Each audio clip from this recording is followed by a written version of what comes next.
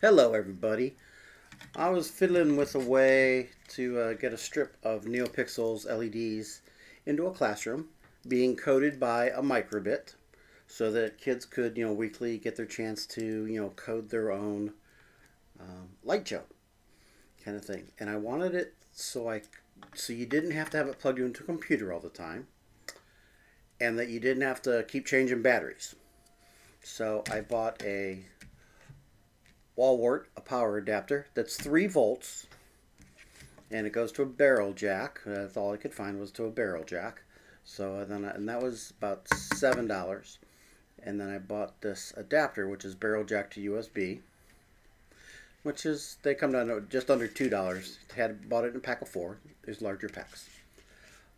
The problem I think I'm having now, right now, the LEDs are the NeoPixels are obviously not plugged into this. They're plugged into the computer. And I think there's an amperage problem when I plug it into here. This strip of NeoPixels is from Adafruit. It has alligator clips on the end, and it's about $15, and there's 30 of them on that half-meter strip. Alligator clips make it easy to plug into a microbit. So here's what I have it doing. It pops rainbow, and then it goes red, orange, yellow, green, blue, indigo, violet, purple, or violet, purple, and then white, and then just repeats that. So you see it's doing that while plugged into the computer. And now let me plug in the power supply, power adapter. So that's plugged in there, and I'm going to go here. And there we go. You see, it's not dealing with colors well. Again, it goes rainbow, then red, orange, yellow. So that power adapter is only 250 milliamps. I think that's the problem. I have another one coming. I ordered them both at the same time. That's 1 amp. So we will see for sure. And while I had you here, I thought I'd just show you another option. So here was the Adafruit. You can buy, I've got strips of NeoPixels all over the place that I never use. So there's the Adafruit one with alligator clips. I also had bought these. Kind of look like a Christmas string. It's 50 lights long. They look big. And they were about $15 also. So let's see how, I'll just show you these. They still have the same problem.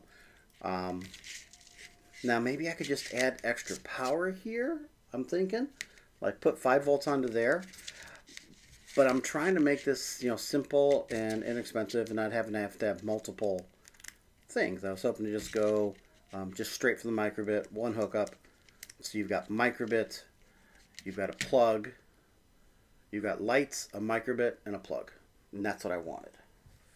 So. Am I good? Yep.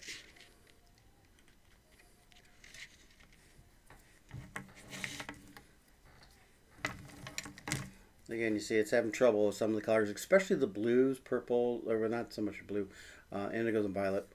I've got to figure out a way to put 5 volts on there easily so I could test that idea also. But it's a neat strip light. It's called, what were they called? They was the brand name is Alatove,